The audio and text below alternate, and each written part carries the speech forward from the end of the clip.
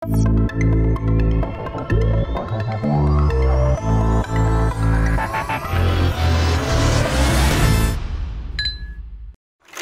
we doing today? My name is Joshua Kowalczyk. I'm expecting my little baby September 3rd. I've got a couple great fathers here. I'm gonna sit back and pick their brain a little bit. I'm really looking forward to hear what these guys have to say. My first question, what are some things that became better in your life when you became a father? There's nothing like it, man. And when I laid eyes on my daughter for the first time, I felt unconditional love.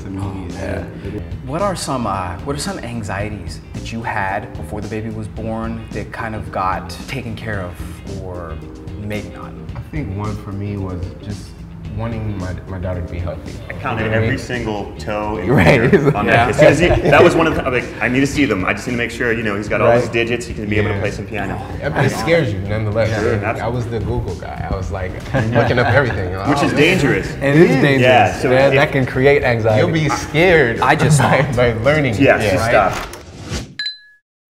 All right, gentlemen, role models. Who were your role models as a father?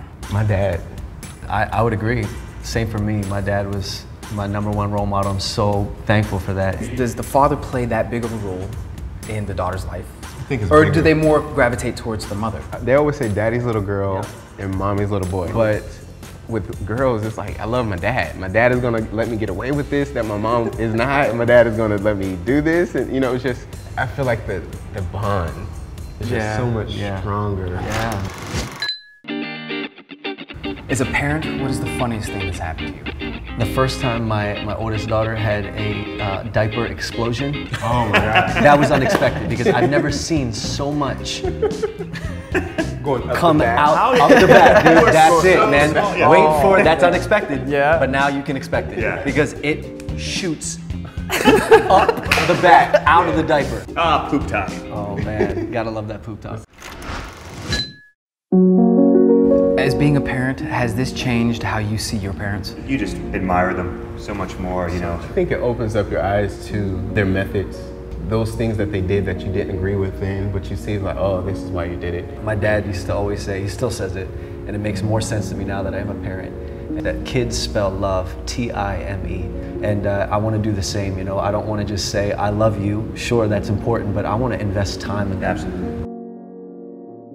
All right, guys, the 3 things that you absolutely cannot live without as a parent. The diaper genie. The diaper genie. Right on. See? Yeah, you put the diaper in once they're done, and it just masks the smell. You don't smell like that. After hearing about exploding diapers, that's gonna have to happen. Oh yeah, you're gonna need that. I would say a huge thing that we couldn't live without was a baby monitor, but it was a video camera. And those things are amazing, especially when they get a little bit older and they're starting to try to climb out of their crib. So it's super helpful to be able to keep an eye on them.